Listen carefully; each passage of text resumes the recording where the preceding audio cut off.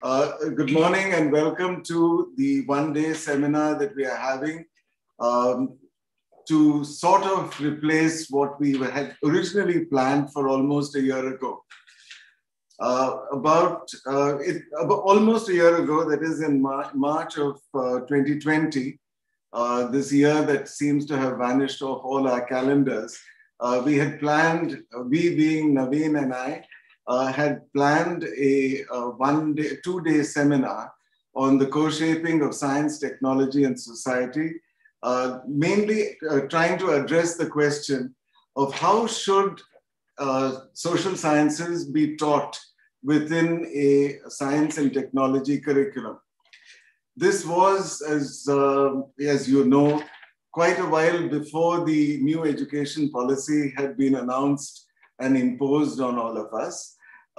When this whole idea of interdisciplinarity was there, present in all our consciousness and in our pedagogic traditions, but we had not, it had not been formulated for us in the way in which it has come about in the NEP. Our motivation was from a slightly different point of view, which is the following. Over the last several decades, there have been many institutes that have been highly specialized in the areas of science and technology. The IITs, of course, are a prime example. Then, after the IITs came this whole set of NITs, or simultaneously the NITs, and then the triple ITs, which were largely given over to information technology. And then about 20 years ago, the idea of having pure science institutes like the IISERs and the related institutes like the NISER and the CSB and so on and so forth. So in short, in India now we are seeing something like about anywhere from 50 to 100 institutions that are either pure science or pure technology. And in all these institutions, we have a humanities department. And all these curriculums include some amount of mandated humanities courses. And this has been the tradition for a while. I myself studied at the IIT Kanpur, about 50 years ago when the IIT Kanpur was started. It had a very strong and vibrant humanities department, which many of you would know at least the traditions of. Right. But increasingly, we have not been very clear as to how the social sciences should integrate with the science and technology curriculum and the education. And this is a question that Naveen and I had been discussing informally for about 2 years now. And then we decided that the best way to try to find an answer would be to have a seminar where many of you who have thought about these questions and who can think more deeply about these questions would be able to contribute. And we could come up with some kind of a plan of how to properly integrate all these various strands of education. Because we do believe, just as teachers, that a multiplicity of disciplines and different ways of thinking are important for all of us in so many ways that one cannot even quantify easily. So now the original workshop was to have been sponsored by the Indian Academy of Sciences in their program they do have 2-day workshops in a variety of different subjects, but this was a new one. And so this was to have been done under the aegis of the Indian Academy of Sciences, Bangalore. Well, that was not to happen. So we've actually now just gone into a different mode. Madhu, if you could just switch on to the next slide. In March of last year, we had planned a 5-session program spread out over 2 days. And this had the 4 technical sessions with the titles are given out over there. And there was somewhere about 16 speakers. There was a fifth session which was just one speaker, a special invited talk. But anyhow, all that is now just that much history. What we thought we would do is to resurrect the idea of this seminar by having at least having more than one day-long seminar like we are doing today. All right, so I'm not going to announce when the next ones will be because it will depend largely on imponderables, like when people are going to submit papers and so on and so forth. But what we have done today is to look at the technical session number 3, cultivating amateur curiosity across disciplinary boundaries, and sort of morphed it into today's webinar, seminar, what have you, which I'm now going to hand over to Naveen to take the discussion forward from here in fleshing out what we plan to do today and to introduce all of you all. Naveen.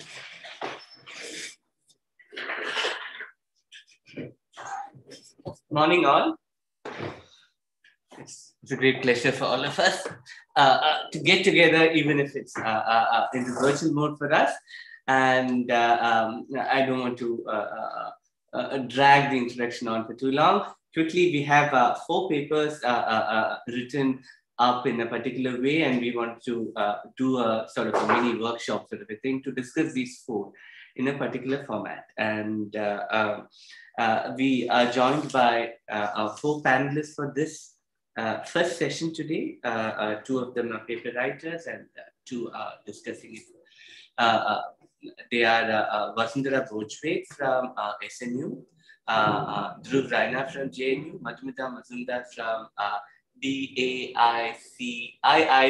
Yes, I got it right. And V. Sanil from IIT Tech. Yeah, so the papers which we are reading in this session today are titled STS in a Tech Curriculum, The Troubled Career of Strong Integration by Madhumita, and Sociology of as Science in the Classroom by Vasundhara. Yeah, so, and if I could take the liberty of describing the panelists in a quick way, Madhumita Mazumdar is a professor of history at DAIICT, which is the Dhirubhai Ambani Institute of Information and Communication Technology, Gandhinagar. While focusing on social and cultural history of technology and science, she weaves her broader interest in history of modernity and development practice in colonial and post-colonial India in her inquiries and teaching. She has taught STS in DAIICT for more than a decade and a half, and her publications include a collaboration on new histories of the Andamans, landscape, place, and identity. It's a CUP publication.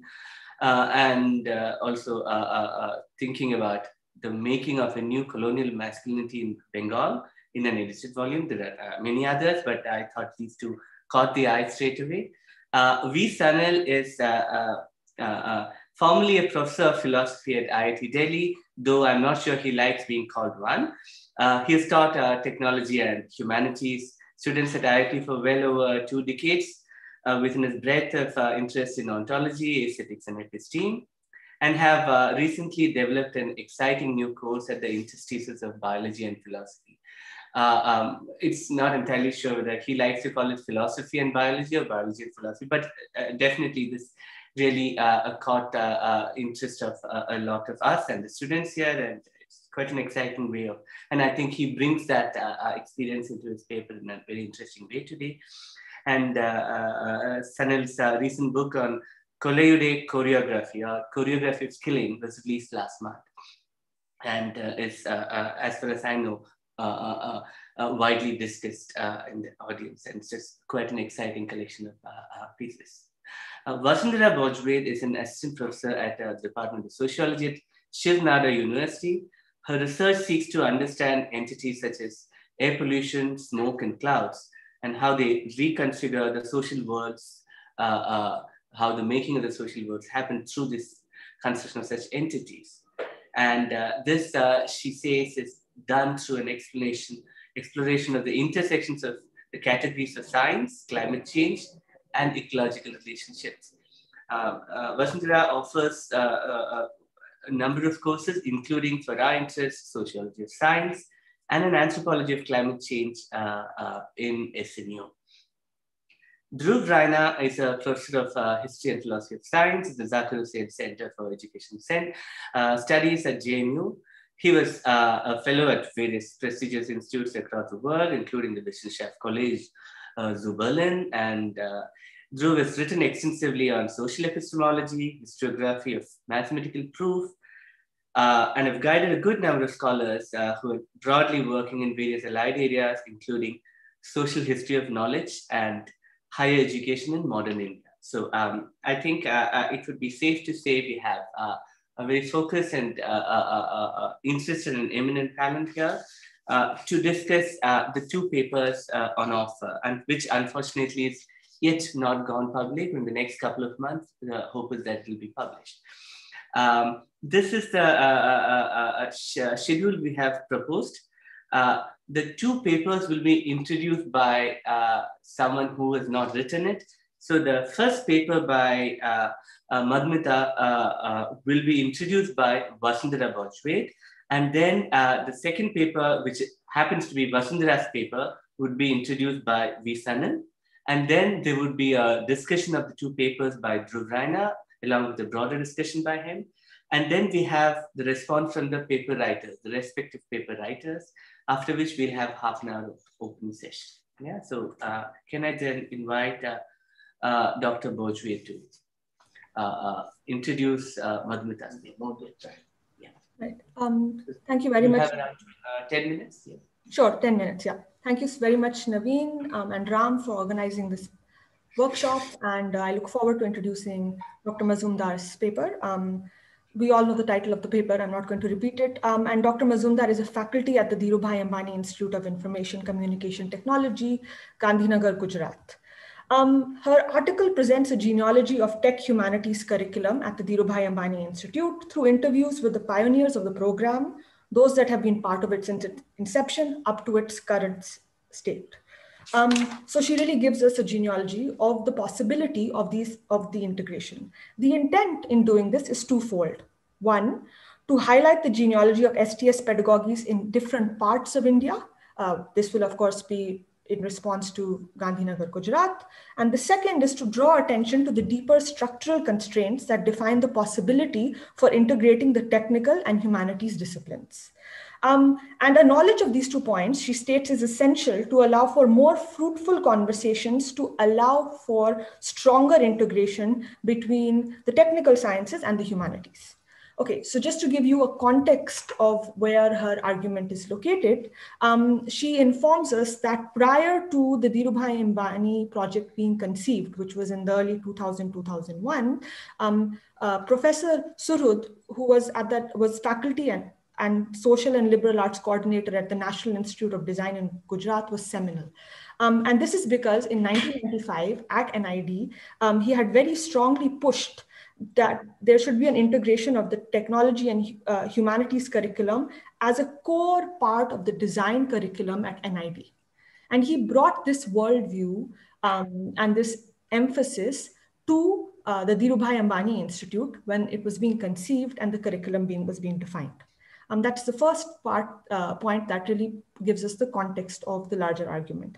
The second is that the Dhirubhai Ambani Institute was envisioned as being particularly suited to the socio-cultural context of Gujarat, which was very interesting for me to read, which was that the academic institutions in Gujarat that were seen as successful were those that imparted practice-oriented curriculum. Keeping that in mind, the Dhirubhai Ambani Institute was envisioned as an institute that would also impart practice-oriented curriculum. Now, also what we see in the genealogy presented by Dr. Mazumdar is the important place and roles played by individuals and individual experience. So we've talked about Professor Surud from NID, who brought his vision of really integrating Humanities and Technology in the curriculum at the Dhirubhai Ambani Institute. There was also someone named Professor Khudijkar, who had been himself a student at IIT Kanpur and of course enjoyed the humanities and social science courses there, and then later went to the US and brought that experience into the vision of the Dhirubhai Ambani Institute.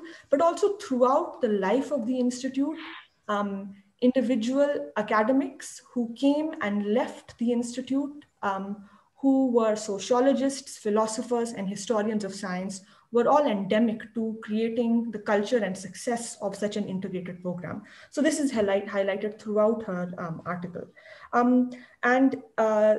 To enable interdisciplinarity, and as we were told when this panel started, the NEP has only just come out, but at the time that the Dhirubhai Ambani Institute was being set up, there was a strong focus on interdisciplinarity, and this was emphasized in the structuring of the Dhirubhai Ambani Institute in such that there were no discipline-based departments. They just had a broad body of faculty. That's the first thing. And the second thing is that even though humanities and social science faculty came from their respective disciplinary locations, the courses offered would not be discipline specific. In fact, they would be theme specific, and faculty had the freedom to interpret the themes and also come up with their own assessment patterns across the semester and of course the whole year. Now, keeping these things in mind, the courses that were developed were that in the first semester, students did a course called Approaches to Indian Society, followed by which they would do a course in their next semester called Principles of Economics. It's only in their second year that they do the course Science and Technology Studies, which is then followed by Environmental Studies.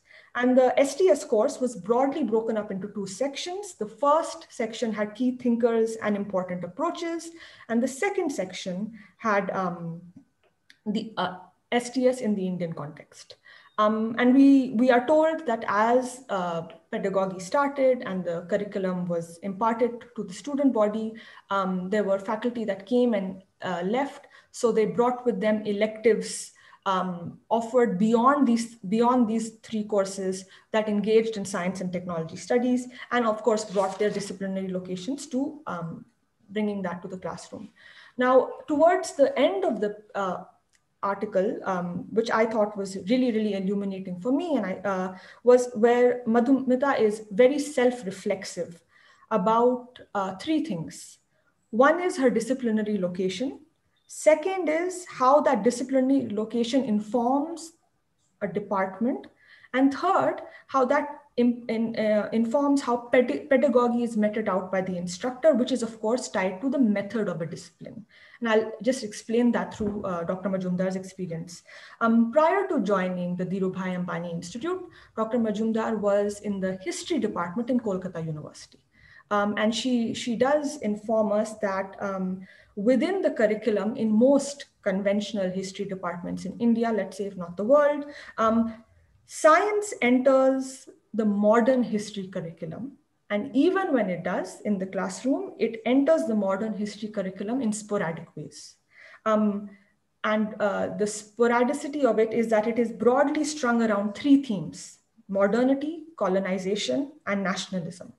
So what we have in conventional history departments is when science, technology studies broadly is imparted in the classroom, it really, the focus is at the macro level to do engagement with concepts such as modernity, colonization, and nationalism, which means that the fundamental questions and debates of STS and more ethnographic studies, for example, are often left out in that formulation of a curriculum. And this is absolutely tied to method in the discipline, which means that for most historians, the agreed upon method is based on archival studies, longitudinal archival studies. So the kinds of research that gets passed, the kinds of projects that get passed, the kind of pedagogy imparted in these classrooms will engage with long-term archival studies. Now, very reflexively, self-reflexively, Dr. Majumdar shares with us in her article that this informed her pedagogy at the Dhirubhai Ambani Institute. So just a quick reminder, there were no department-specific faculty in the Dhirubhai Ambani Institute. She was a historian, but she was part of the faculty body. So she was supposed to impart interdisciplinary STS education in the classroom, but her disciplinary location as a historian absolutely came up in the classroom, right? Questions of intersectional identities, race, class, caste, gender, and ethnographic studies did not come to her as easily in the initial years in imparting pedagogy to do with STS in the classroom, because her prior location in the history department and her disciplinary location mostly looked at macro issues, right? And the last part of the article importantly engages with students. And the kinds of students that were in the university at large and in the STS classroom. So as we've mentioned, students in the Dhirubhai Ambani Institute came to the STS course after having done approaches to Indian society and principles of economics. However, Dr. Majumdar found that most of these students didn't seem to have grasped much from these two courses. So she would often have to really start from step one. And that really slowed down classroom instruction for her. And she couldn't dive head on into the important themes and debates of STS that she wanted to bring to her classroom. But among students in the STS course, the most exciting part of the course was Unit 4, which was a group-based field-intensive project. And students really enjoyed this in the STS course. However, over 10 years, again, due to structural changes, which is what her article really alerts us to, the integrity of the strong integration was suffering because of three structural reasons. One is there was a new quota instituted, which meant that 50% of the intake into the Dhirubhai Ambani Institute was of students from schools in Gujarat. That's one. The second is there was a radical increase in student intake. So the student-teacher ratio in the classroom was really affected badly. And the third was there was departure of key faculty who really championed the cause of integrating the humanities and the technology disciplines. And unfortunately, these three structural changes had a negative effect on the possibility of a stronger integration. Currently, the new... Sorry, 2 minutes? Yeah, I'm done. Last point. Currently, the new curriculum review committee has been constituted at the Dhirubhai Ambani Institute. Dr. Majumdar is part of that committee, and it's really on her shoulder to carry forth the case of pushing for strong integration of the humanities and the technology disciplines. What will happen with that, the future of that is all an open-ended question, and we don't know right now, right? But with that, I will end the introduction of Dr. Majumdar's paper. Thank you. Thank you, Vasudha. Can I now invite Sanil to introduce Majumdar's paper? I think it's better that you go there. Just switch this off.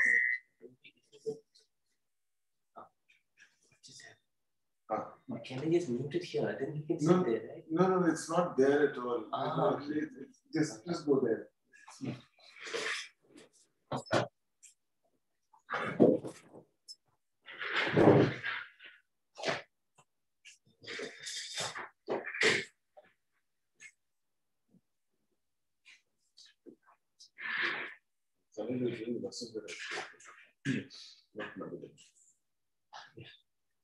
So is that, Yeah. You might like to just go and send us. Yeah.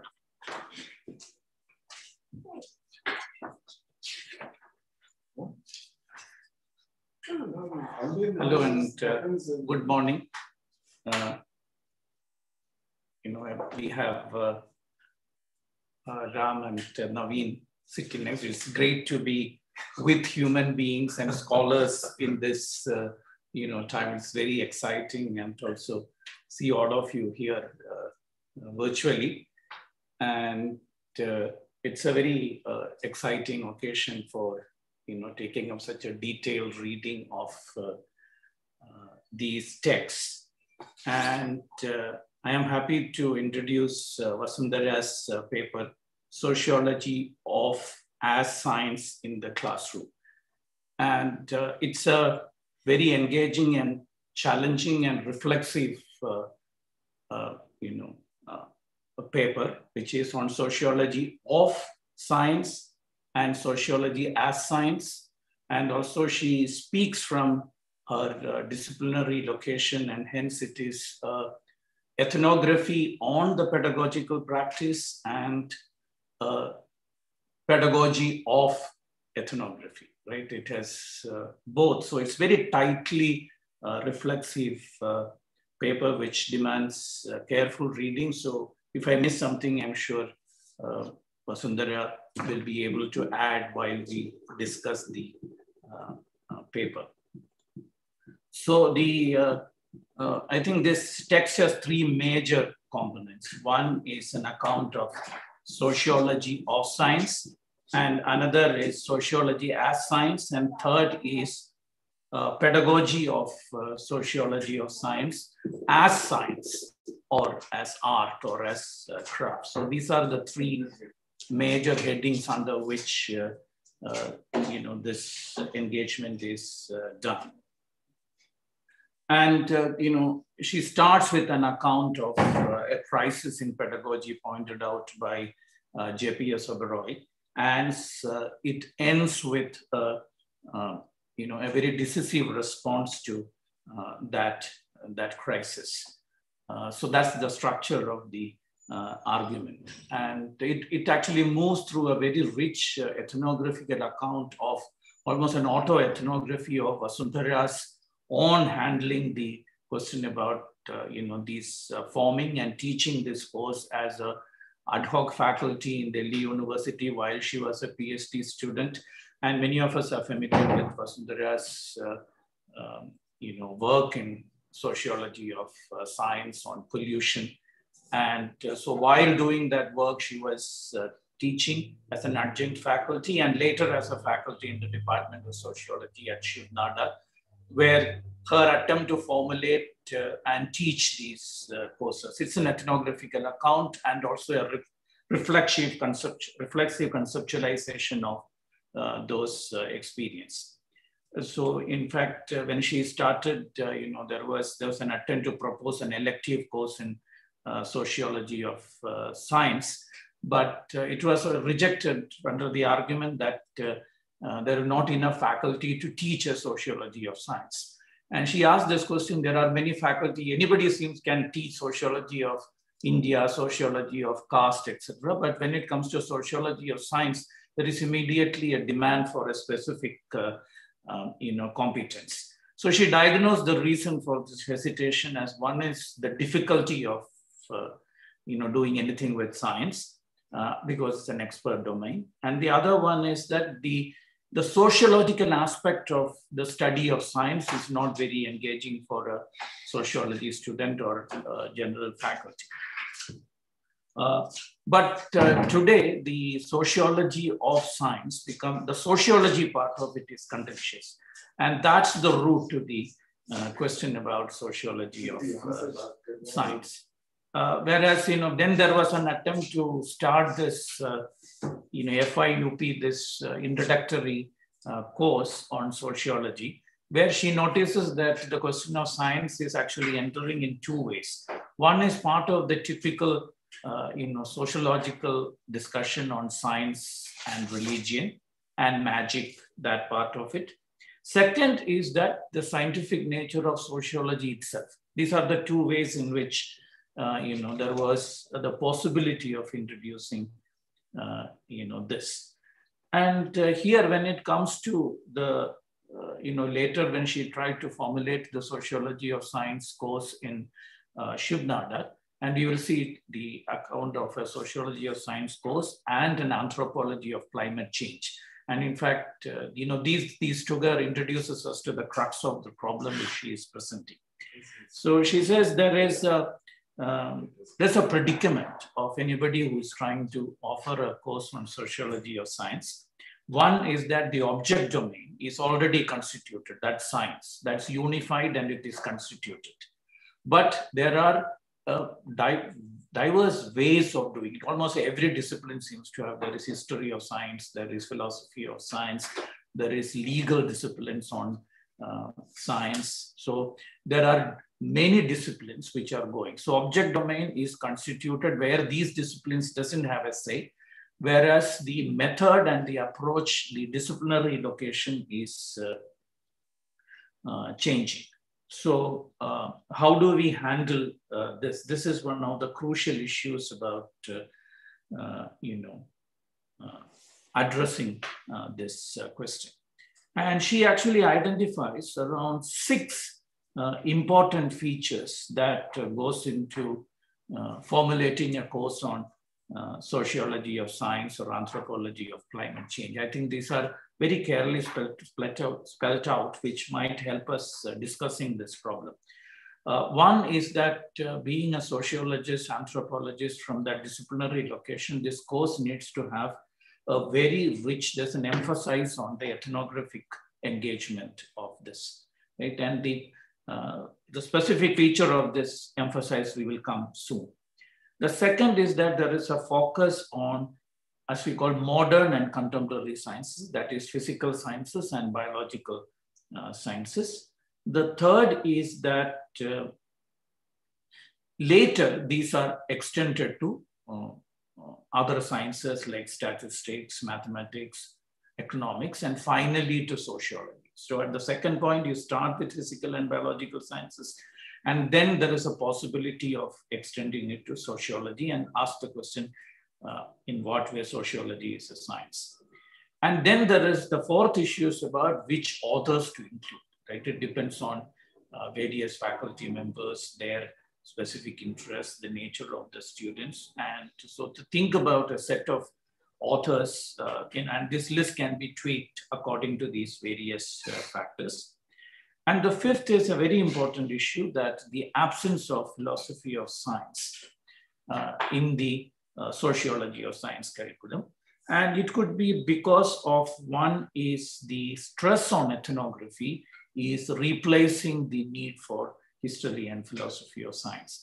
And this is a crucial point, that is the ethnography, the emphasis on ethnography, which was our first factor, which is actually informing the replacement of history and philosophy of science.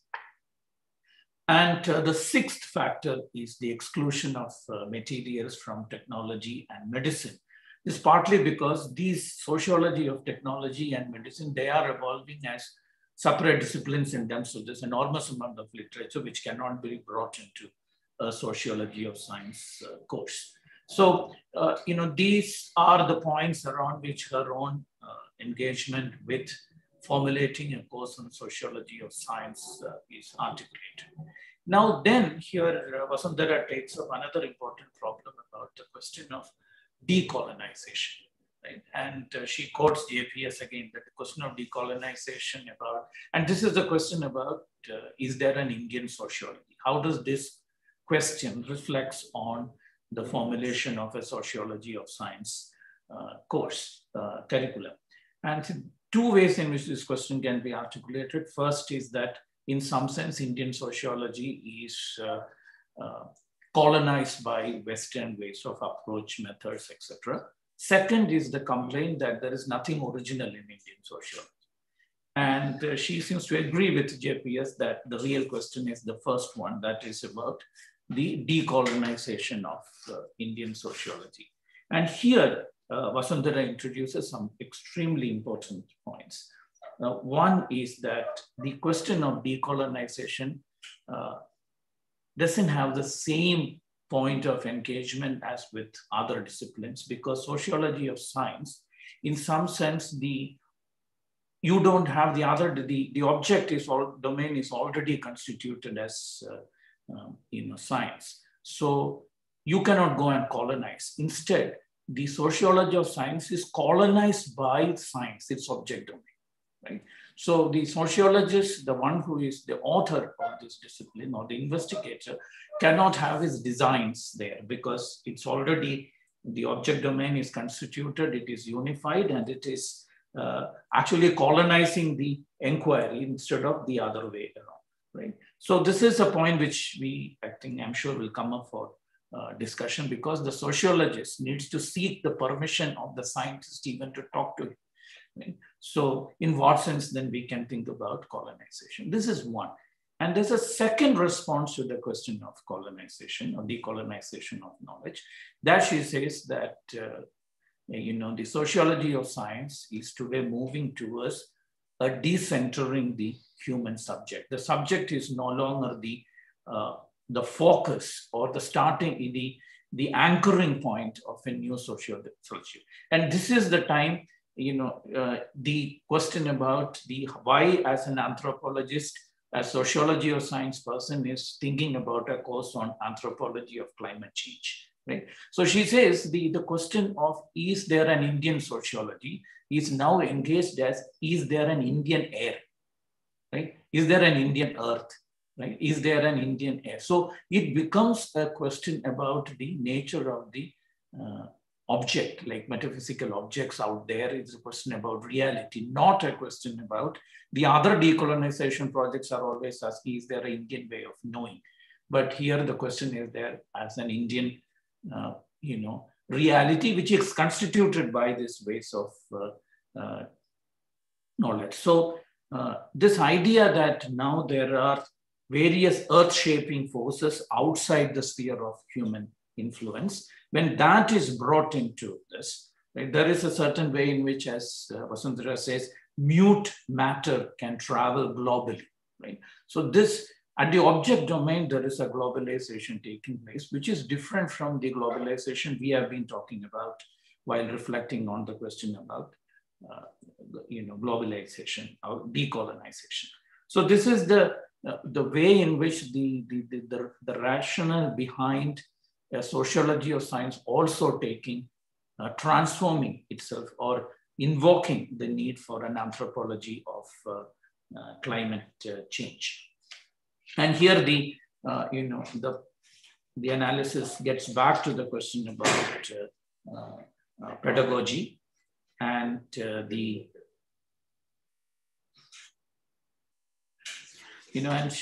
she says what she encounters the question about pedagogy as a craft, which is both a science and art, and where at the course formation level now the crisis is responded to by having these two things and putting the labor on the object domain itself. And then she says what she actually does is that she asks, when there is a classroom of science, engineering and science students and social science students, she asks the engineering students to explain their own internal theoretical account of their discipline, and then introduce ethnographical accounts which will make sense of these theoretical accounts proposed by science students, and then guest faculty who are in mathematics, etc., and who are interested in the history of mathematics, history of economics, etc., to talk to these students. And this is the way the question about the social science is brought in.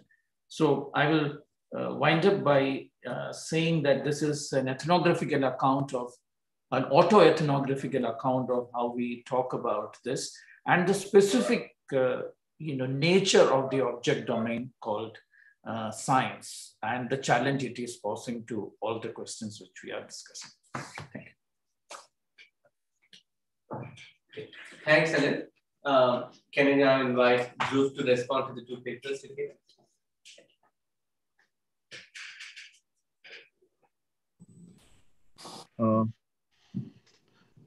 Good morning to everyone, and yeah, it's nice to see a lot of old friends around and to meet new friends. Yeah, okay. I'm speaking from JNU, and the internet has a way of going off when it doesn't want to hear something, and so you may have to, my phone is next to me. You may have to call me if it gets disconnected. So I thank Naveen and Ram for having invited me to participate in this session of a series of workshops. And yeah, as one may complain about Zoom meetings and talking to a laptop that simulates a conversation, there is nothing very much one can do to rectify the situation just now. This morning, I received a phone call from an old friend who's known to most of us here, Shri Vishwanathan, basically to find out if I was still alive. And then during the course of the conversation, he said that, we are all troglodytes now, we are all cavemen and probably out of date. And so I found that as an interesting way of prefacing my remarks this morning. I read the two papers with great interest, and I think both the presenters today have covered them adequately. And I do not wish to pose any questions or voice any disagreement with either of them. Naveen informed me, I think yesterday, that I could use this opportunity to digress into some of the issues discussed in my article that appeared in the edited volume published by Tejaswini, Aniranjana, and Anup Dhar. He will forgive me for not playing by that script, but by raising some of the issues that appear in my own recent work. Both these papers just presented offer us very important accounts, amongst many others, about the vocation of STS in India and the attempt to get teaching and research programs going at their respective institutions and universities. And I suppose other papers will furnish experiences which are quite similar and different. I shall draw on some of the issues raised in these papers in order to elaborate upon the prospects and changing canvas of STS. Reading through the first part of Sundara's paper, one got a sense of a kind of homelessness of the sociology of science in a sociology program. The latter part of the paper is more positive when discussing matters of pedagogy and teaching as a craft. On the other hand, the second paper details the history of the career of STS at DAICT, its promise and its extent, but ends on a more despondent note due to the possible failure of integration. But then integration, whether strong or weak, is always a problem, and one needs to ask why, all right? As someone who has been involved at two ICERs and some of the discussion on integration at one of them, namely Mohali, where Professor Arvind from ICER Mohali invited Sundar Sarukai and myself to help formulate the HSS program. One wonders even about the virtues of weak integration, where students have the option of choosing courses in the first 2 years before they opt for some kind of disciplinary or interdisciplinary specialization. As I pointed out elsewhere, we have had an interesting history of what used to be called science of science studies in the late 1950s and the 60s, social studies of science, science studies, and finally STS. Though the official histories of STS as an academic field date back to the 1960s, the label began to stick in the 1990s. While attending a workshop on the French physicist Paul Langevin in the 1990s, I was talking to the philosopher of physics, Arthur Miller, and he introduced himself as saying, well, I am at the University of California. I was in a history and philosophy of science program, but I've come into STS. It's a way of bringing in more money into the history and philosophy of sciences. And while we have transited through these different phases over the last 4 decades, what is witnessed is a failure of institutionalization within the academy. While as academic and policy concerns these discourses have lived and continue to do so in the interstices of universities and the IITs. I mean, the only CSIR institute which was committed in some sense to the science of science studies based on a vision of Rahman is now more or less closed, merged with an institute for science communication studies, and all it will do is policy.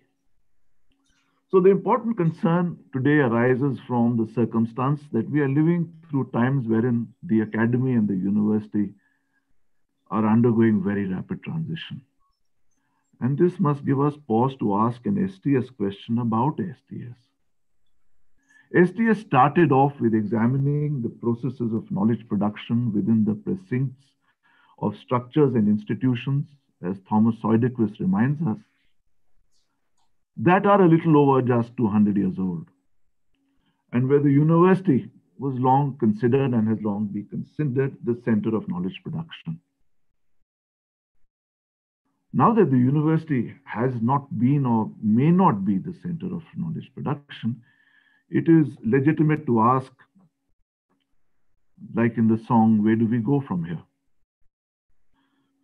And for this and a variety of other reasons, I mean, the theoretical and the historiographical and other reasons, I mean, a number of historians of sciences today of a certain orientation who recognize the institutional baggage that comes with the terms science are beginning now to re-profile themselves as historians of knowledge. Following Christian Jacob, we are all into the histoire de savoir, the histories of knowledge, which sort of brings STS a lot closer to the humanities after a very long time. Among the many take-homes from the two papers, is the kind of marginality of STS in the spectrum of interdisciplinary fields.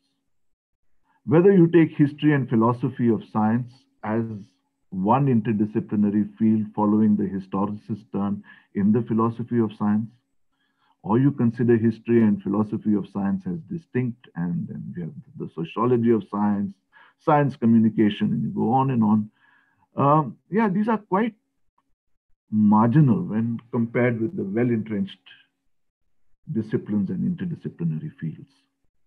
We could have, therefore, a bank of such stories about STS from different institutional locations in the country. And as I turn back and look at my own university, I can identify at least 8 people, now 7, very soon 6, large enough to form a center, distributed across 5 departments and 3 schools, working on and teaching maybe history of sciences, sociology of science, medical anthropology, theories of innovation, the philosophy of sciences and technology, etc. But they have never managed to come together and organize an event jointly or under one institutional rubric, though some of us constantly refer our students to courses being offered by several others from this group of 8, 7, 6. This neglect of science and society is rather paradoxical at a time, as Jerry Houghton pointed out many decades ago, when science has ascended to the center of the university and contemporary culture. Both these papers very nicely map out the structural impediments within the university and institutes they discuss. The pedagogic obstacles, the opportunities, the student preferences, the wider social context of higher education, and in a way, the legacy of the 3 cultures divide. Vasundhara's paper reminded me of a workshop that the late lamented Yehuda Elkanah had organized on the future of Mertonian sociology, where the surviving Mertonians were well represented. As one of the participants, I had commenced my fieldwork by speaking to Andre Betaille during one of his visits to JNU about the inclusion of Merton in the courses at Delhi School, and was not surprised to learn that while Merton was included, it was his social theory and social structure that was part of the readings. Familiar with his ideas about social stratification, manifest and latent functions, etc., but not his work on the sociology of science. I think the story is true of JNU sociology as well, though Merton sociology was studied at the Center for Science Policy in its first incarnation. All right. The center was closed, I think, in the early 80s and reopened in the mid 90s. So I was talking of, all right.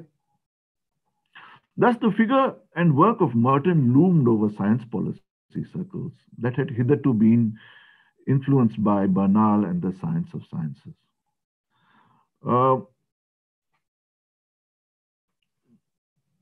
So the papers presented today, as well as the papers to be presented perhaps in the future, I'm sure will provide a rich collection of such narratives of the prehistory and subsequent career of STS in India, and will also underscore the importance of preserving its diversity, while at the same time emphasizing the need for some mid-course changes.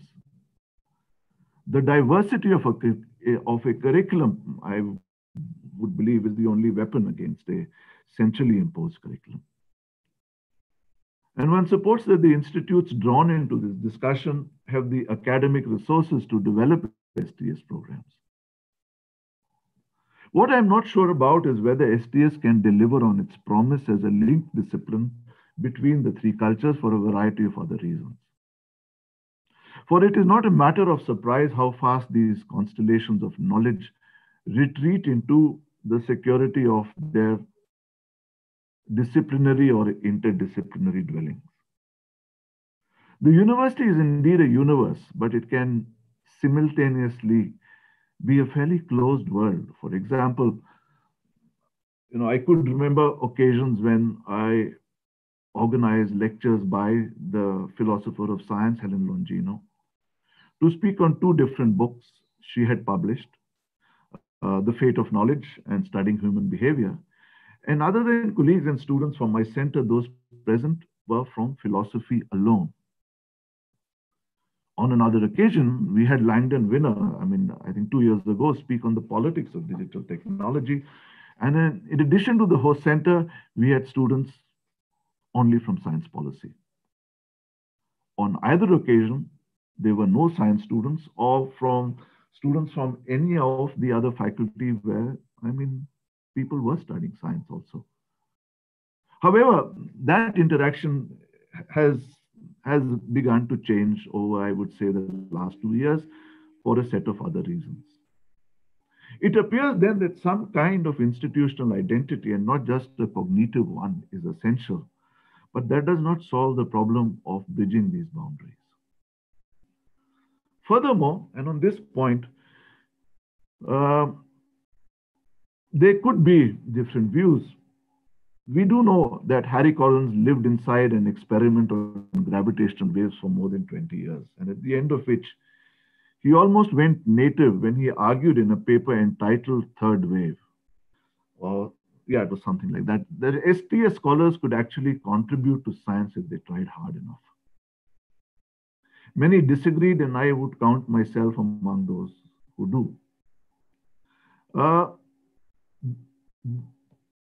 This conservatism also explains, my agreement with the philosopher of physics, Michela Massini, who writes that it is not the job of philosophers of science to do science or to give verdicts on one theory over another, or to tell scientists how to go about their business. She believes it is the job of philosophers of science to contribute to the public discourse on the values of science and to make sure that discussions about the role of evidence, the accuracy and reliability of scientific theories, and the effectiveness of methodological approaches are properly investigated. She goes on to argue that she sees philosophy of science as delivering an important social function, namely making the general public aware of the importance of science. So philosophers of science become public intellectuals who speak up for science, rectify common misconceptions or uninformed judgments that may feed into political lobbies, agendas, and ultimately policy making. I'll come back to this point at the end of my remarks. Let us not forget that STS is internally quite fractured as well, as are the other disciplines. And STS too has its own hierarchies. Historians proper doing history of science, those working on the history of scientific ideas, talk across each other. I think this is a point also that Madhumita was making, and in turn would look down upon scientist historians. And this is to the detriment of the history of science in India. In almost two decades at JNU, I participated in only one meeting where a scientist, H.S. Mukunda from the Institute of Science, Bangalore, and a historian and philosopher of science spoke at the same platform, thanks to the efforts of my colleague Janki Nair. In a way, even that was cheating because, I had worked with Professor Mukunda before many years ago. I remember a discussion I had with Tajit Basu's PhD supervisor 2 years ago, Mitchell Ash, where he was telling me about his work on science during Nazi Germany, his more recent work. And I said, okay, I saw I myself had fallen into this trap. I said, Mitch, I have two questions. I have a historian's question and a historian of sciences question. And we both laughed. So it appears then these sort of tribal identities often trump others. Again, Kim Fortune once asked me at a meeting, I think even Naveen was there at that meeting, once asked me, why do you HPS types despise us STS people? And I responded, do I? I suppose this is the way bodies of knowledge are arranged within teaching and research contexts, and those of us in STS or HPS or sociology of science or history of science or technology policy or philosophy or whatever it be could play or maybe should play the game differently. Right, which is why I find that imposing our perspectives and methodological preferences to the methodological protocols of students as technophilia or in JNU positivism is problematic. In the late 1980s, early 1990s, Professor Ramesh Koul, formerly at the Institute of Mathematical Sciences, Chennai, but then at Bangalore, the particle physicist, Arvind, of course, from IISER Mohali, Pinaki Majumdar, currently director of the Harishchandra Institute. At the time, they were all PhD students. We ran a study circle at IISc Bangalore on science and society. And it was more or less impossible for us to get engineers into the group.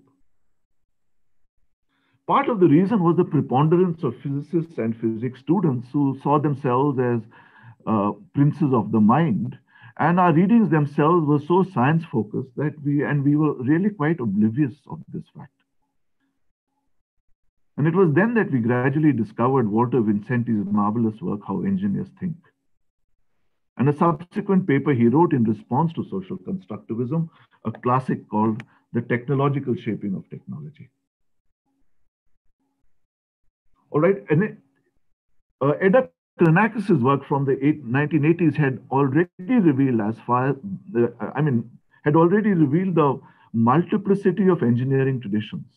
Although that diversity was rooted in national traditions of French engineering, German engineering, I suppose it would extend to schools as well. And this is something we see in a very nice interview given by Professor Rodam Narasimha on how Göttingen engineering or engineering science arrived at the Institute of Science, Bangalore. So when we impose our paradigm or tend to see technophilia in the work of our engineers, we should not forget Kuhn's fundamental insight that the imparting of a paradigm is fundamentally in the sciences and technology is fundamentally a dogmatic activity, and the poor student is just being socialized into it. What posture does the STS scholar adopt here? I think there are certain advantages of living at the margins and in the interstices of the academy. And while saying this, I don't wish to romanticize that position.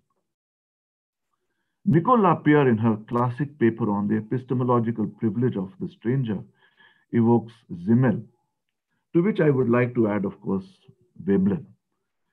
and the importance of the position of the stranger in formulating more resilient concepts and explanations. Veblen would indeed argue that it even opens up creative possibilities. In the time left to me, Naveen, how much is that? 15 minutes? I would, yeah, yeah. I would like to talk about. Yeah, 15 minutes, yes. Yeah, I would like to talk about some of the concerns uh, of where STS in its cognate interdisciplinary manifestation of HTS could play in mentoring students for research. So I'm looking at the other end, since that's where I have been located for the last couple of decades. Now, at the turn of the millennium, several of us took our STS HPS's toolkit into studies on higher education. And several interdisciplinary fields have offered fruitful resources for examining higher education and its transformation. However, in examining this transformation in the world of higher education, the history and philosophy of science has had quite a marginal role to play. For more than half a century now, educationists have spoken of the importance of history and philosophy of science for science education, the Nuffield experiment in physics, etc., particularly at the secondary level, but more specifically for school science. The unfortunate part is that when I entered the field in the 1980s, we began to see these papers appearing, research papers arguing for the salience of history and philosophy of science. Even today, 40 years later, you still get papers which are making the same argument. This clearly suggests that the progress along this axis of pedagogic improvisation and reform has been very slow. What surprises me is we have never seen any related discussion on the importance of history and philosophy of science for undergraduate physics teaching or even postgraduate teaching. And it is not that there is a dearth of such problems to address. So while this is one of the issues that has concerned me, I should speak about I shall speak about issues that I have confronted being in JNU, namely the divide that runs through the Academy of Teaching and Research, splintering it into many worlds and presents itself as what Madhumita would refer to as the ideological clash. This fragments the academy, particularly at a time when it should be united in its defense of expert knowledge. All right. Now, how can we re-engineer our teaching and research protocols and revise the fragmented imaginaries of the research world? Madhumita Mazumdar raised a related issue in her brief discussion on the importance of disciplinary history. The contextualization of disciplines could help address an issue that resides at the core of doctoral instruction in the academy and takes on the dimensions of a cultural and ideological divide. Doctoral programs in the sciences and social sciences tend to asymmetrically undermine the latter with respect to the former and thereby create hierarchies. The sciences in this imaginary are characterized by what Sal Restivo had called a John Wayne epistemology. They represented more exact, certain, robust knowledge where problem definition was so oriented that there was a greater commitment to consensus seeking, while the imaginary of the social sciences was one where there was greater controversy. What is true, however, is a closer exploration of the HPS literature reveals that there is greater controversy in the sciences than the practitioners acknowledge or are aware of. Nevertheless, graduate students in the sciences are seduced by the imaginary into believing what Yehuda Elkanah would call a dream world of putative consensus and shared premises. The social sciences, on the other hand, were seen to be immobilized by their interpretive flexibility and multiplicity of perspectives. While not disagreeing that the humanities and social sciences are messy and marked by turmoil and deal with complexity, the natural sciences are also no different. For even in the natural sciences, there are no theories of everything. primarily because theoretical structures are far from complete. Their foundations are mired in presuppositions and contradictions, and these presuppositions themselves are constantly shifting and are revised by the theories as they evolve. All right. So, in other words, while in the humanities and the social sciences, disagreement on basics is considered as an intellectual desideratum, analogous differences in the sciences are never verbalized in the socialization of doctoral students. There is what I would like to call a consensus about consensus that has resulted in the marginalization of the space for dialectical thinking. Though dialectical thinking fundamentally engages with contradictions, there is a concomitant recognition that different framings of questions yield different answers. Yehuda Elkanah pointed out that in the curricular world, I mean, he spent the last years of his life studying what philosophy of science could offer a liberal curriculum and also doctoral mentoring. And he says, within this curricular world, dialectical thinking is often dismissed as Marxist, and its promise is lost to the contemporary academy. How does one explain this blanket acceptance of a culture of consensus? In The Essential Tension, Kuhn had argued that as a science becomes more mature or a theory gets increasingly formalized, the polysemy surrounding the theory collapses and it becomes monoparadigmatic, ergo consensual. Once the idea of consensus is accepted, it follows that the compulsions for conceptual change or scientific revolution are internally generated. But scientists such as Weinberg disagree with Kuhn. So far, as he says, there is no science which in any stage of its development is monoparadigmatic. Leaders of a scientific field are always articulating competing paradigms. The whole field of what is referred to as the history of concepts and even of the history of ideas would suggest that in practice, the social sciences accept and welcome this feature as intrinsic to the pursuit. The natural sciences see this transience as a passing phenomena on the highway to objective truth. The remedy does not reside in making changes to the content of doctoral programs in the sciences, but in focusing attention in addition to aspects that are ignored by the protocols internalized by science students. A survey amongst doctoral students might reveal what constitutes knowledge and maybe how adequate that conception is. How do students learn to orient their research in a disciplinary or interdisciplinary format confronted with competing paradigms? Now, on this count, I return again to Elkanah, who evokes the different premises of the foundations of physics that separate the work of, say, the theoretical condensed matter physicist Philip Anderson and that of the high energy physicist Stephen Weinberg, both Nobel laureates. These foundational differences do not surface in conflicting advice to review committees on whether a superconducting collider should be funded or not, or how physics is presented in textbooks.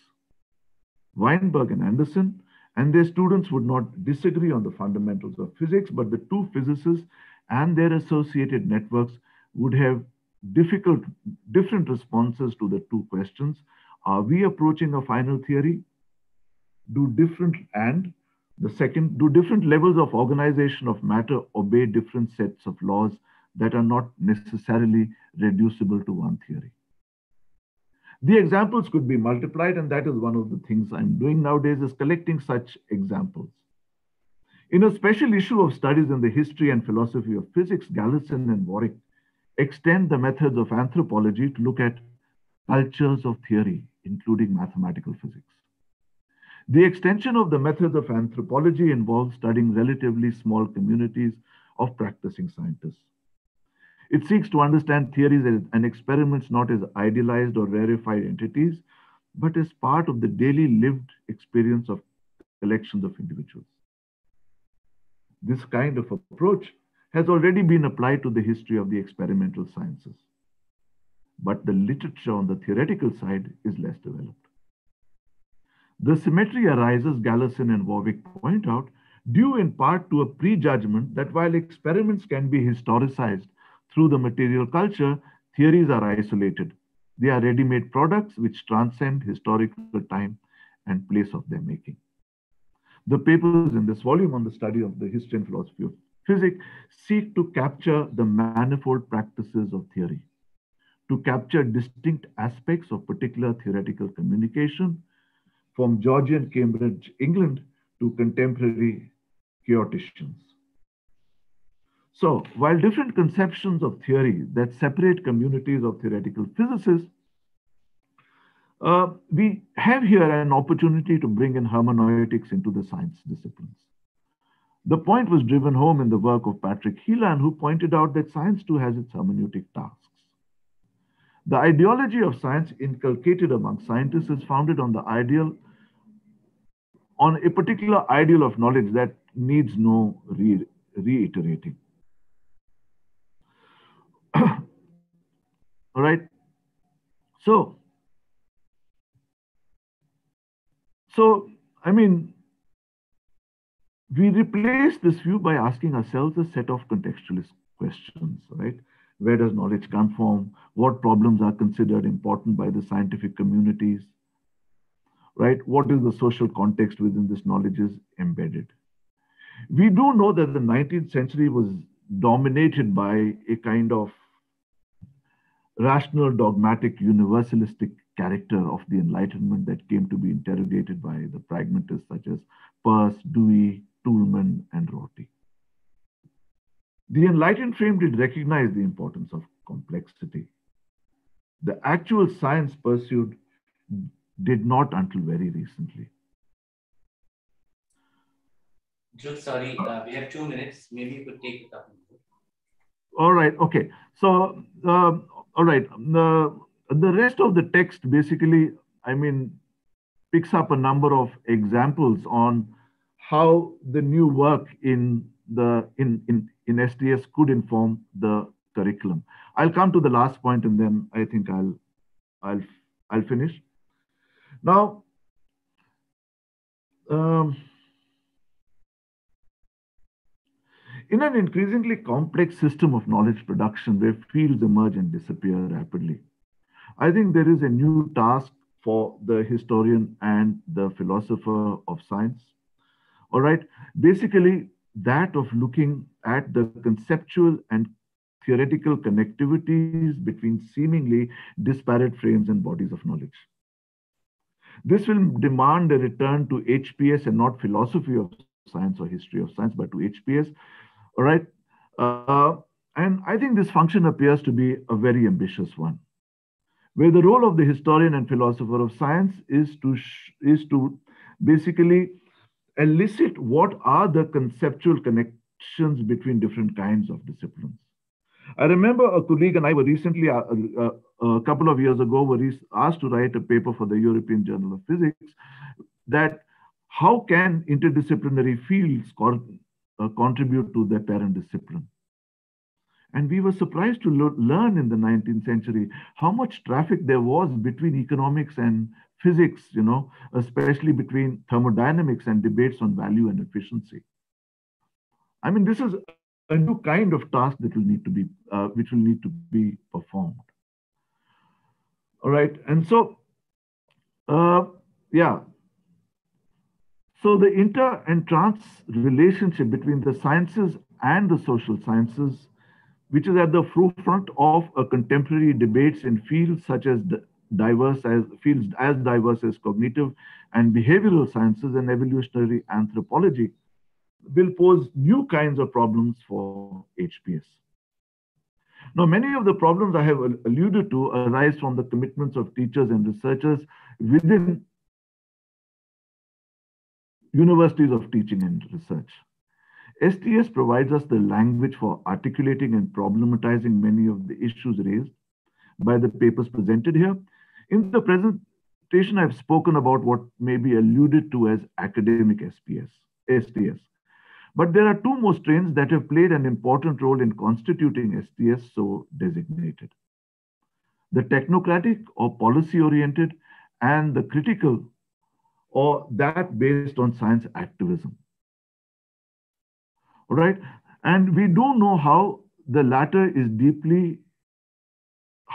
two are deeply intertwined with the academic. Now, taking cognizance of especially science activism and its contribution to STS, I think that has opened up the boundaries of what we consider to be knowledge itself. All right. One of the questions, for example, I've been looking into is the politics around indigeneity and indigenous knowledge. That's not something I'd like to go into now, but yeah, I'd like to stop here. There was a last point I would have liked to make, and basically the overlap in current debates on the philosophy of sciences and the social sciences. Right, we've always been talking about, I mean, given the genealogy of the social sciences, of the distinction between the philosophy of science and social sciences, and an overplayed debate which then provides legitimacy to an ideological war in the social sciences, the debate between Adorno and Popper. I think the new work of Harold Kincaid and others will provides us new avenues for bridging this divide between the sciences and the social sciences. I think I'll stop here. Thank you very much. Thanks, Dhruv. Can I request Madhumita to respond? And then, thank you. Okay, so first of all, I begin by expressing my thanks to Naveen and Professor Ram Ramaswamy for this opportunity. I think I never had an opportunity to talk about STS at any forum in this manner. And of course, then to Vasundhara for presenting the basic argument of my paper. Now, I think Professor Raina invoked Shiv Vishwanathan, and of course I remain indebted to Shiv for helping me make the transition from being interested in the social history of science to larger questions relating to the field of STS.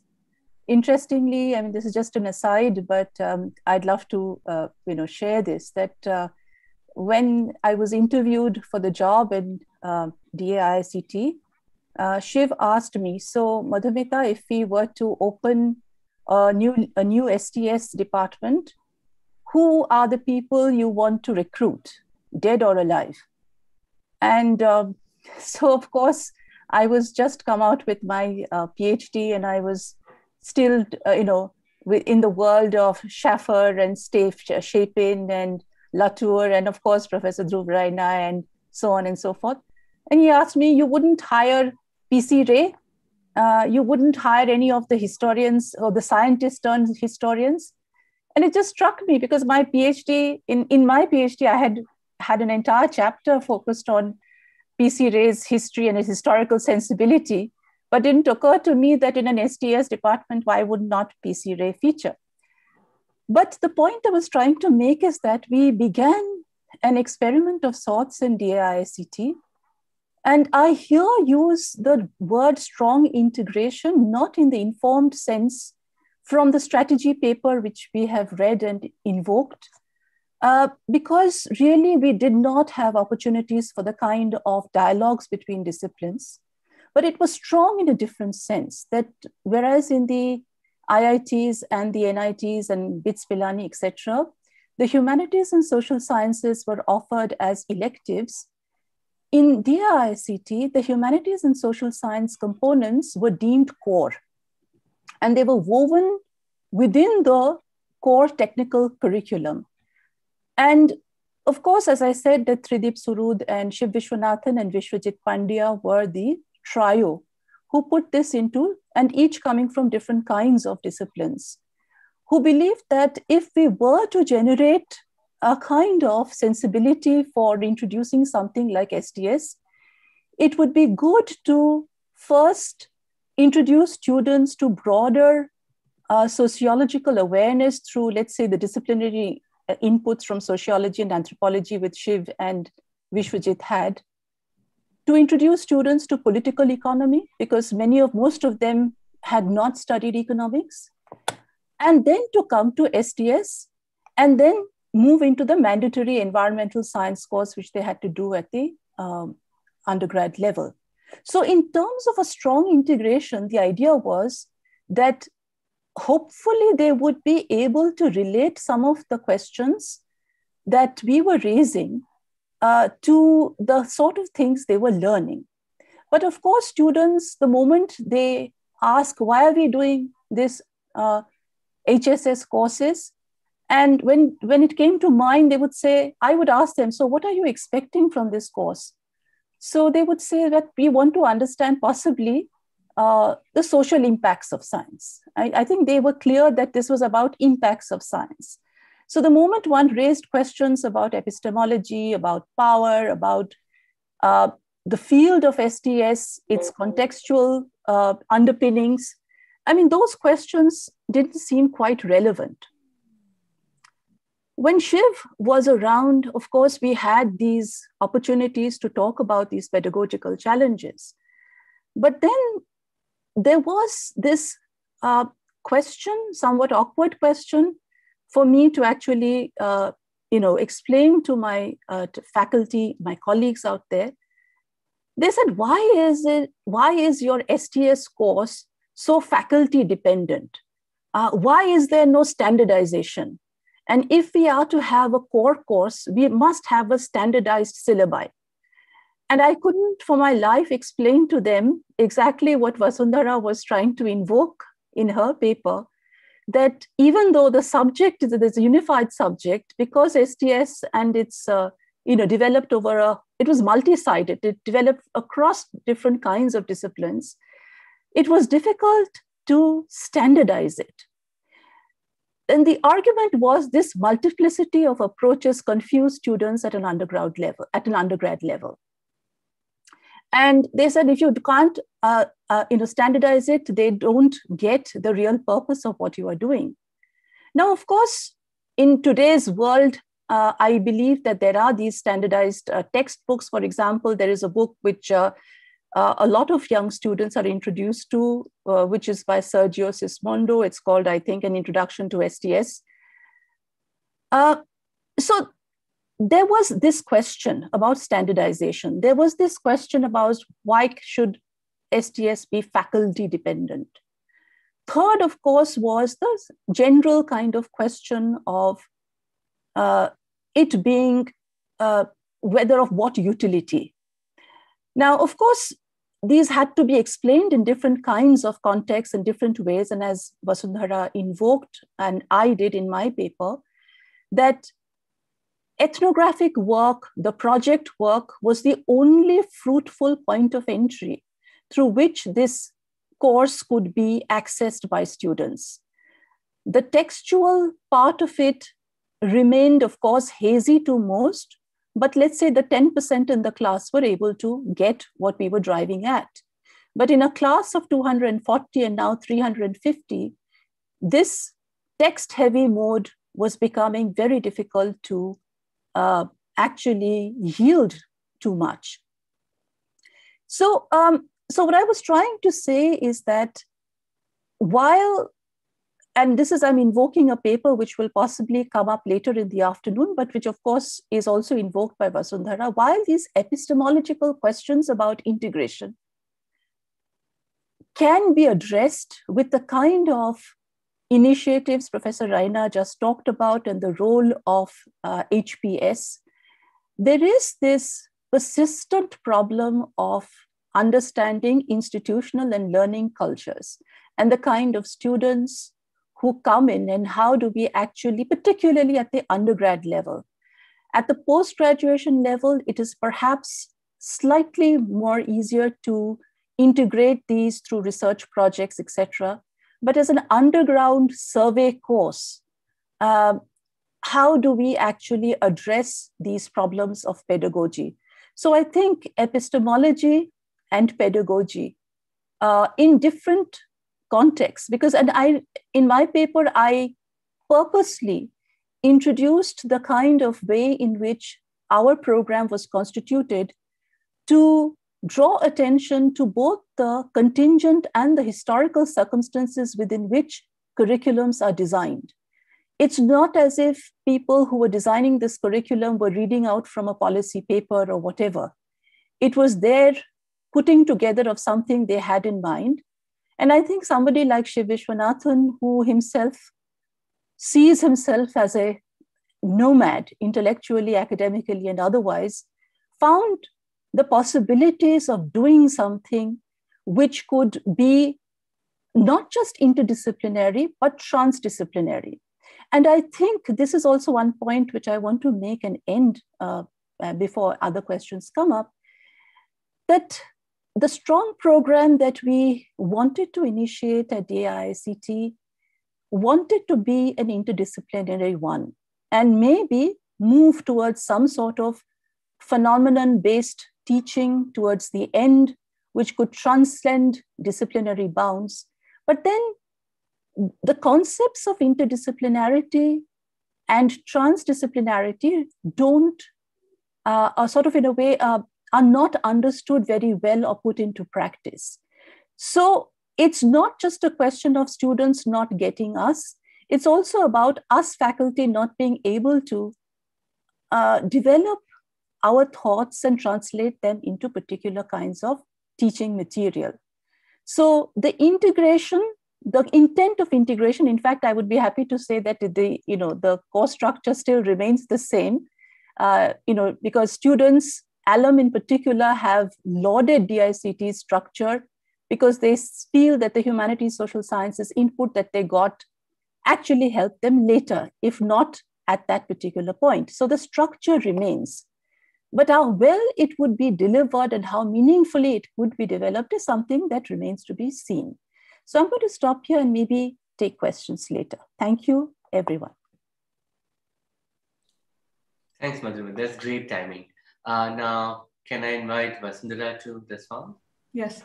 Thank you. First, thank you to Sanil for introducing my paper, and thank you to Professor Rena for giving his thoughts and going through our papers. I'm just going to reflect a little bit on what Professor Rena shared with us. So yes, he talked about the vocation of STS in India and the prospects and changing canvas of STS. Thank you for identifying that even though I started off homeless, I am much more hopeful now and hopefully heading in a promising direction.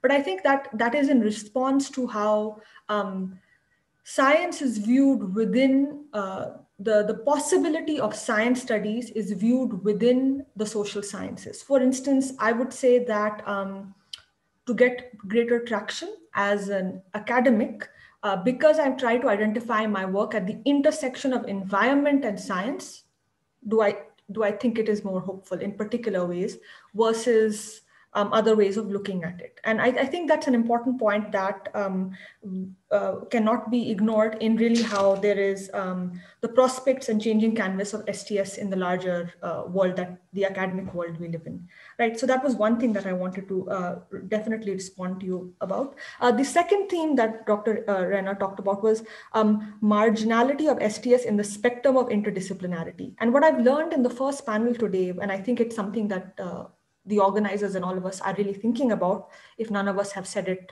foregrounded it, the question of a liberal arts program and the question of having electives, it really positions STS very differently.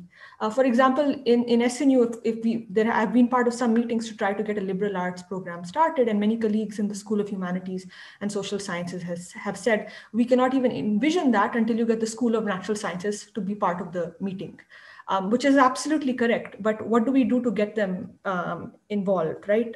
That's one. The second is that in the IIT model and in the Dhirubhai Ambani Institute model, you have broadly engineering BTech students coming to your classrooms to do courses in the humanities and social sciences. My experience in SNU is different because I have a mix of sociology majors, of English majors, of history majors, along with a few engineering students. And I do think that impacts the pedagogy and the engagement in the classroom. So the possibility of these different kinds of models, what the NEP is putting forth as interdisciplinarity, and how that will pan out in the future, liberal arts program, university that has primarily engineering students or not. I think those are all factors that will affect the future of STS in India.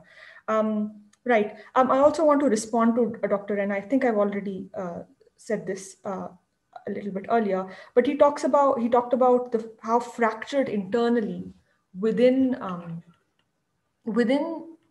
the STS and within a department such as history or sociology, these issues of a historian of science or a scientist of historians, etc., engage with each other. And that is something that we should take into account. This also plays out what Madhumita was alluding to.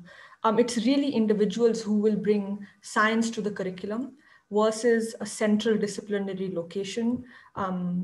For example, I started offering the sociology of science after I came to this department. And this is not to say that other colleagues could not offer it, but it just doesn't happen in the same way. So there is that kind of a fracture internally within departments is also an important point to think about. The last point that Dr. Rena raised that I think we should all be considering, I did not think about it in my paper at all, but it's definitely important for the future of STS in India, is the divide in the academy between teaching and research. PhD scholars, for example, in our department at SNU, PhD scholars across the university have to do a course in academic reading and writing. The questions like, why shouldn't they have to do a course on science or epistemological knowledge formations? That's never even been part of the dialogue, right? So we might have a UG student who has done a sociology of science here. Will that translate to them doing research in STS? If we have a sociology PhD scholar who wants to work on cosmopolitanism, should they be in a classroom that engages with technology and science? Those are, I think, very important conversations and issues to consider. Really has to speak about the marginality of science within core disciplines. And also just probing at how interdisciplinarity is understood. I mean, in one of the conversations earlier in the university here was, you cannot think about interdisciplinarity without first having a sense of disciplinarity. So how do you bridge those divides? Do you have departments at all or not? And of course, structural issues in universities. So I'll stop there, Naveen. Just wanted to respond to the themes that stood out to me in Dr. Rena's points. Thank you. Great. Thanks, Vasundhara. Yeah, so we have good. So I was feeling guilty that we have eaten up into the open session, but thankfully we have only lost 4 minutes or so. Now the floor is open to folks. I have typed an invitation to the chat box for any particular intervention. You could also raise your hand, and then I could pass on the mic to you, so to say. How do I?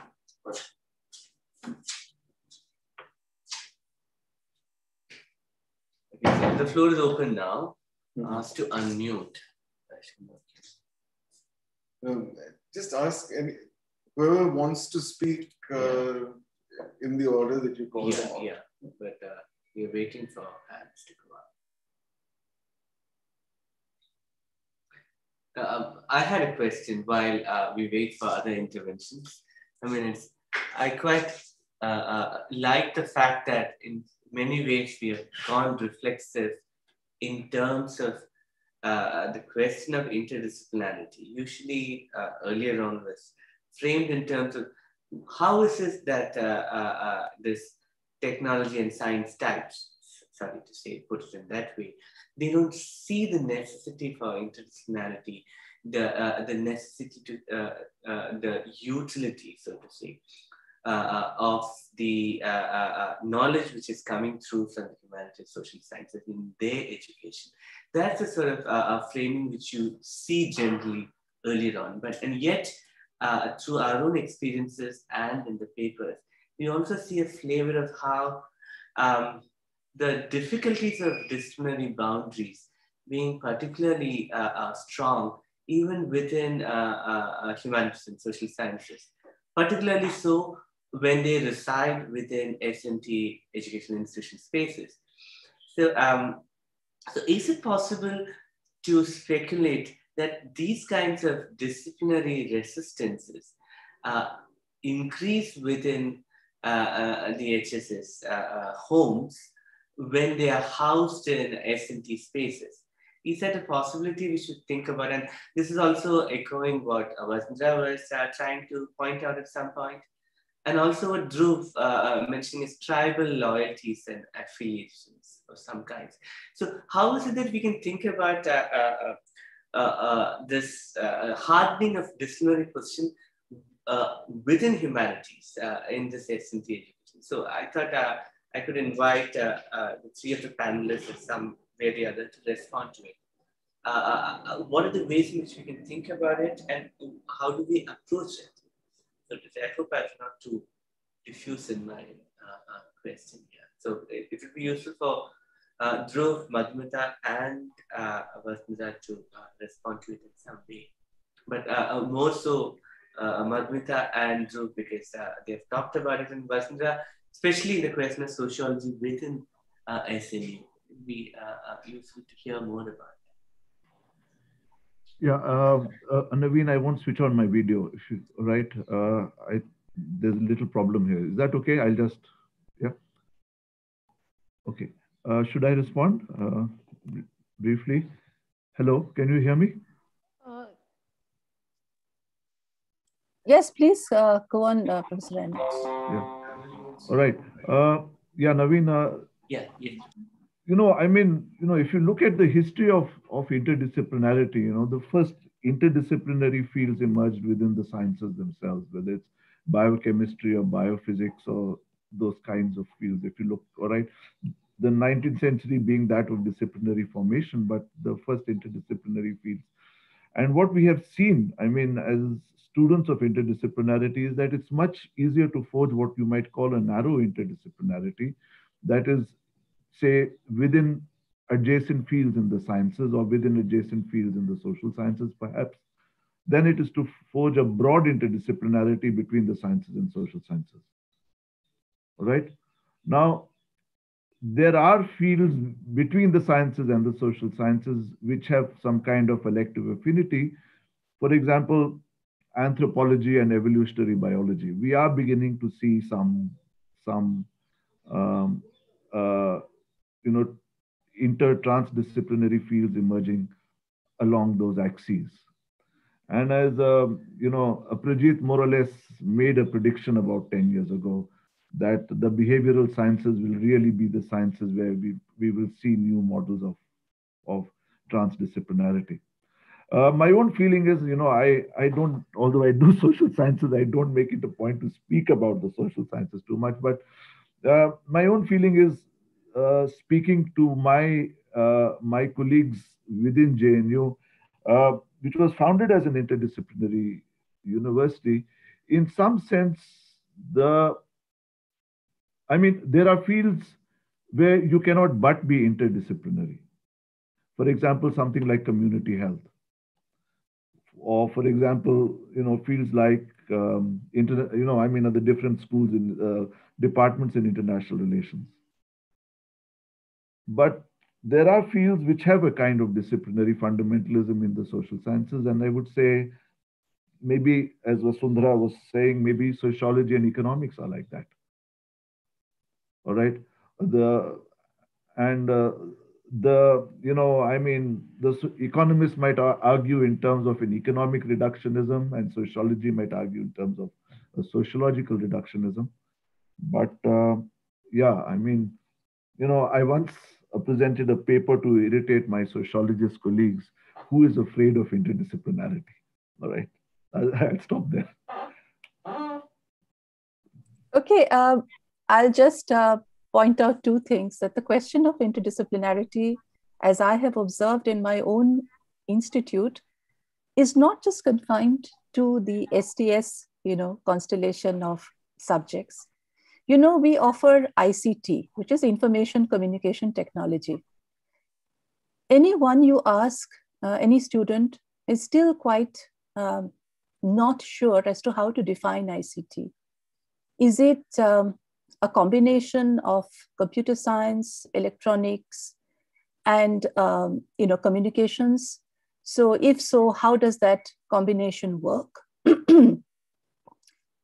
What is the sort of soul of ICT? Is it software or hardware or communications, analog or digital? I mean, these conversations are not easy conversations within the engineering group. And I see that happening all the time. So ICT was meant to be a classic interdisciplinary technical program, but that interdisciplinarity has also faltered. That's one part of the story. But in the case of our own, as far as the humanities, social sciences is concerned, we tried, as I said, that to bring in, in fact, there was an introductory course to ICT in the first year, where the idea was that technical faculty and humanities and social science faculty would come together to talk about ICT, both in its technical aspects as well as its contextual aspects. So, but once again, it worked and then it didn't work. But when we talk about contextuality, and that is the way we try to bring in the different disciplinary perspectives, because either we are looking at context temporally, change over time in a historical mode, or sociologically, or through the lens of anthropology. So students are constantly asked to be aware of the complexity of context. So if, for example, when they are sent out into the field to understand whether a particular project around digital India, let's say just introducing digital literacy in rural Gujarat, what is working and what is not, are they able to make the connections, particularly when there is a question of access? For example, computers are installed in a panchayat office. Who gets first access and training, and why not?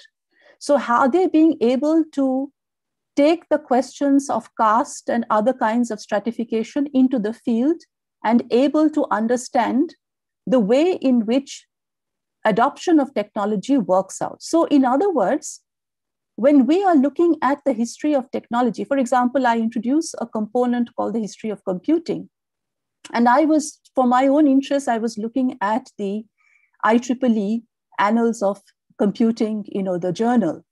Interestingly, from the 60s onwards, there has been a great deal of interest in the history of computing, but it is largely what one would call the demand side history, the supply side history, looking at the various changes in the engineering aspect of computing. By the late 1990s, practicing computer scientists themselves said that this is not what a history of computing should be. We should look at the complexities of the demand side. In other words, looking at adoption, rejection, adaptation, cultural issues, etc., etc. So understanding, or rather focusing on the history of technology or history of science from both what IEEE called the supply side and the demand side will in any way push you towards an understanding of context and the understanding of the layers of complexity, demand, interdisciplinary approaches. So that's how I was trying to also posit my particular component in the STS. But of course, as I said, it's a very limited effort, not always work out in very large contexts. I just take the one small field, but there are possibilities. That's all I'm saying, that there is a limited point over here, that there are possibilities, may not be that, different faculty come and bring in their different approaches, but, you have to operate, many of us have had to operate in autodidact mode. We've had to learn on the job and try to figure out how to pose these questions. So that's one limited effort. But of course, there has to be much more rigor in that approach, which I do not have. So clearly, my attempt still is amateurish. So that amateur curiosity is something that I bring into my interdisciplinary approach to STS. Okay, should I go for it, Naveen, Ram? Yes, yes. Yeah. Okay. No, I just wanted to bring a slightly different part of the conversation here because Haribabu, who is, on chat, we've had something. You see, the main point is this. Between universities and the technical institutes or the specialized institutes, there seems to be a divide. The kinds of questions that we find at the universities that the disciplinary territoriality, as Dhruv put it, the tribal culture over there. Most people in a typical science department in a multidisciplinary university like even JNU would not, quote unquote, allow their students to go and take courses in other departments because the curriculum is you can't cover the portion or the syllabus or what have you. All right, and this is something that I think Professor Haribabu has also was trying to alert us to in discussion. Can I invite Haribabu to say a few words on this point over here, Hari, if you're there? Yeah, I'm here. Can you hear me? Yeah, we can hear you. Please just go ahead. Good morning to all of you. It's an interesting kind of session that we had. The papers were very interesting. We also should see how the education is organized. And as I said, as people pointed out, the kind of disciplinary kind of cultures that dominate the knowledge production. And in a teaching institution, the knowledge production is divided into departments and within departments, specializations and so on. Now, let me give you an example of how these departments look at their own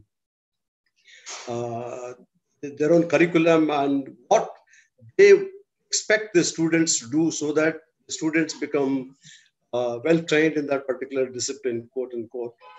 So, see, I'll give an example. We are trying to evolve a 5-year integrated program in the University of Hyderabad, which was supposed to be an integrated program where science students would be allowed to do some social science courses and social science students were supposed to be doing some courses in sciences.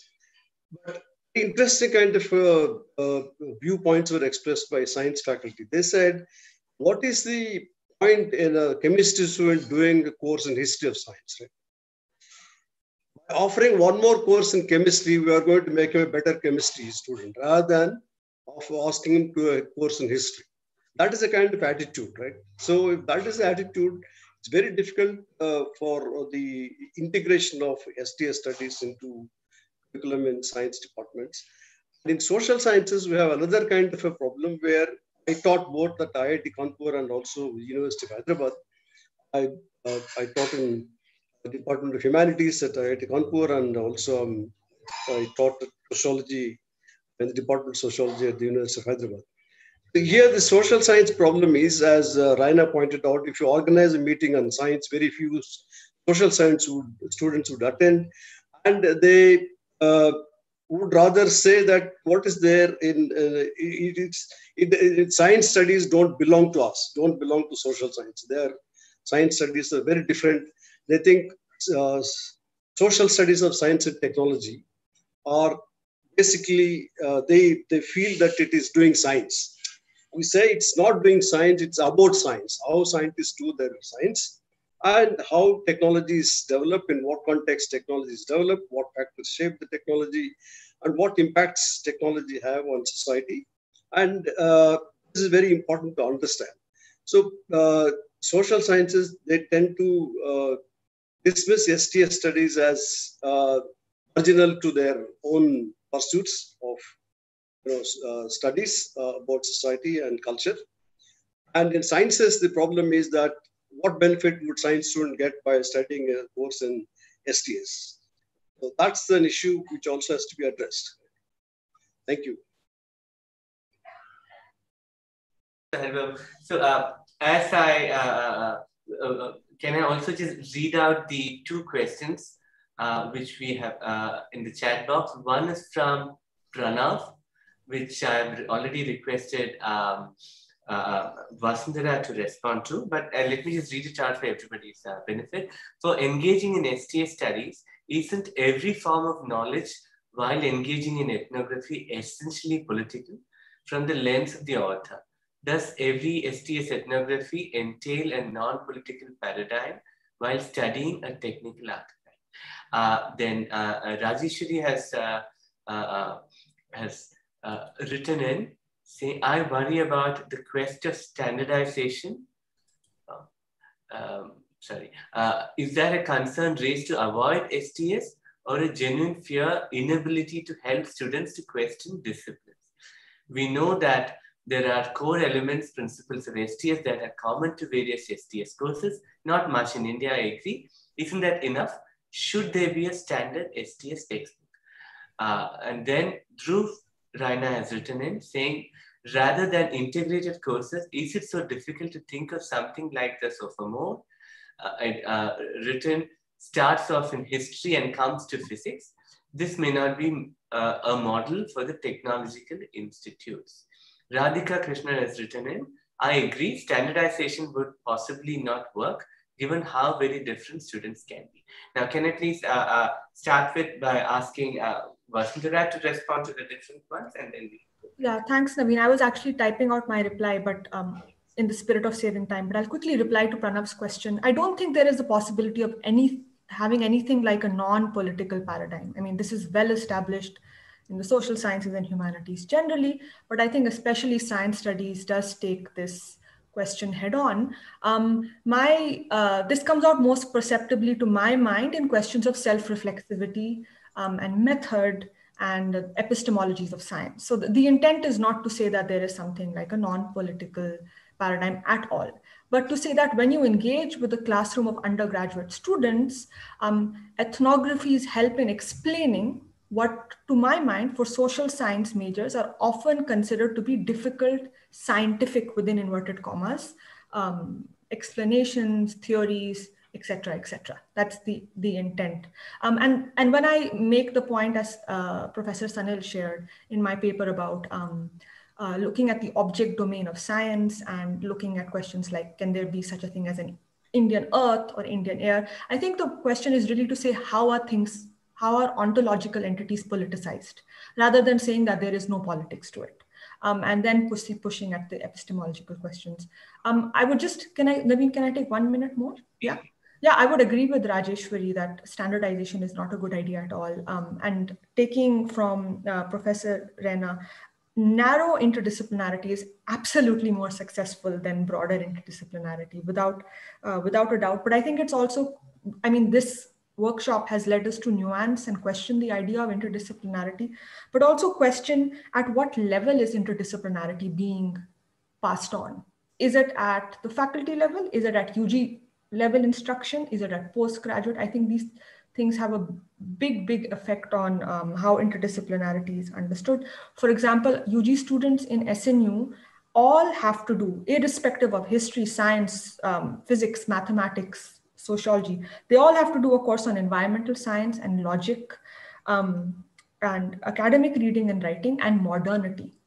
But those courses do bring them to our disciplinary classrooms, so sociology courses, with questions of what is what.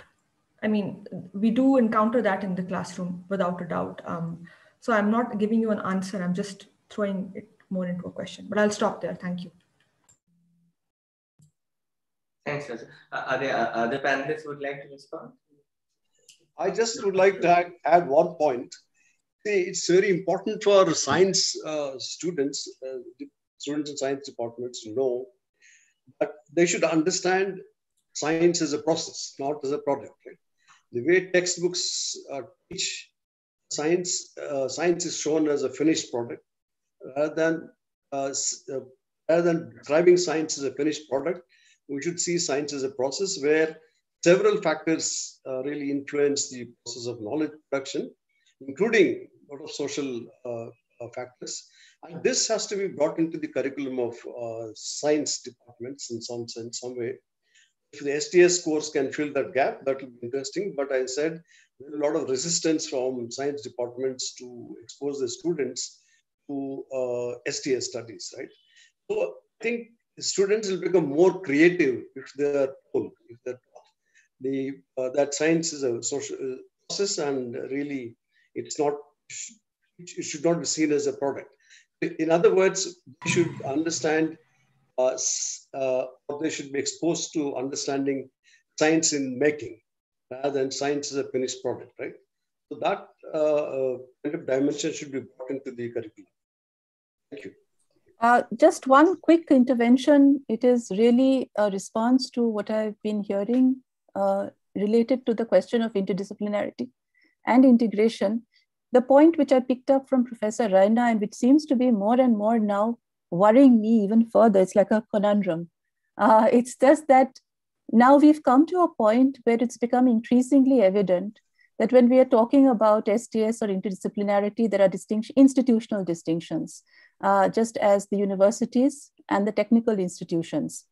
Second, as Professor Raina has said, that STS can be approached from three different kind of perspectives: technocratic policy perspectives, from academic STS, and activist or rather kind of ideological or politically driven STS. All of these are political, but I think he made the point. Now is therefore the question that, so if these are the institutional divergences and different kinds of spaces that are available for interdisciplinarity, of course, as Rajeshwari says, standardization is just not possible. There have to be some kind of custom made, or at least something that is responsive to that particular institutional culture, learning culture, and so on. So yes, there is a push towards standardization from some quarters, but in my opinion, and I'm sure across the table, there are far too many institutional, ideological, and other contexts which have to be addressed when we are talking about integration and interdisciplinarity. I just have one point, Naveen, and I'll stop. Basically, in response to Vasundhara, at what level does interdisciplinarity begin to percolate or reach out? All right. And I think, our colleague from JNU, Gurpreet Mahajan, once put it very nicely in a workshop I had organized. She says that, research, the default option in research is interdisciplinarity. In research, that is the default option. The problem is interdisciplinary teaching.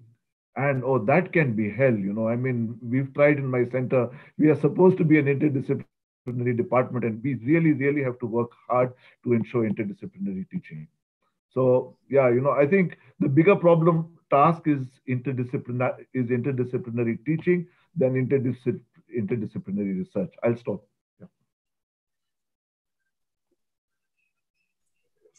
Thanks, Dhruv. I was actually commenting to Naveen that, it's sort of sad that even in JNU, where we've been colleagues for the better part of some 30 years or so, none of the science courses, actually science programs like the masters, explicitly includes any social science course where our students could be encouraged to think a little outside the box.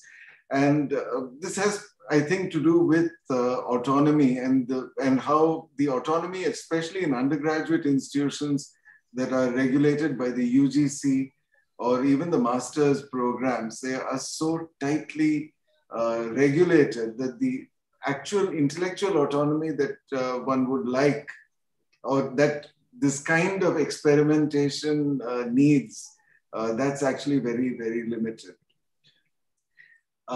Anyway, we're talking about standardization. One of the sub goals of this seminar was to come up with a field guide. a set of either courses or just some ideas that could be put together to make an STS kind of curriculum that people could appeal to.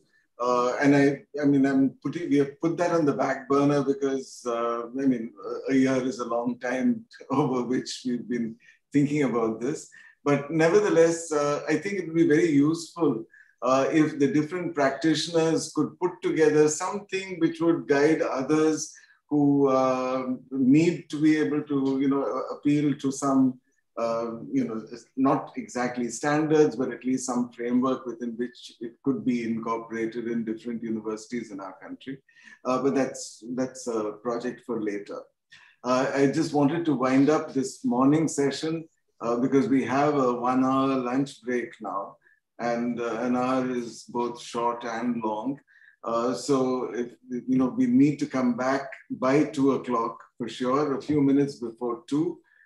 So let's take a break now, and let me close this session by thanking all of you who have spoken, all of you who have contributed questions. What we've also done is to record this entire thing, and it'll come up on YouTube later on.